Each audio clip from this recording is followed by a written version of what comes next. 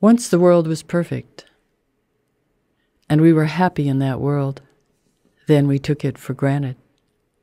Discontent began a small rumble in the earthly mind. Then doubt pushed through with its spiked head, and once doubt ruptured the web, all manner of demon thoughts jumped through. We destroyed the world we had been given for inspiration for life. Each stone of jealousy, each stone of fear, greed, envy, and hatred put out the light. No one was without a stone in his or her hand. There we were, right back where we had started. We were bumping into each other in the dark, and now we had no place to live, since we didn't know how to live with each other. Then one of the stumbling ones took pity on another and shared a blanket. A spark of kindness made a light.